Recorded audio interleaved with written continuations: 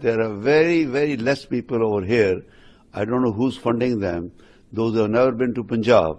I'm proud to be Sikh. I'm in this country more than 50 years. Sikhs have prominent, they're enjoying. We're 20 million in India. We are enjoying. I'm afraid to say the people, those who are talking about Khalistan, they have never been to Punjab. I don't know what are they thinking about it. They're very less, whether they are in Canada mostly or a little bit in America, but there's nobody there to support them. Openly I'm saying that there's hardly anybody who's supporting Khalistan, and there's some sort of big miscommunication going on, and which we all Sikhs, everybody, I'll say more than 99%, we love India. India is our country, not the Khalistan. Nobody's interested in Khalistan.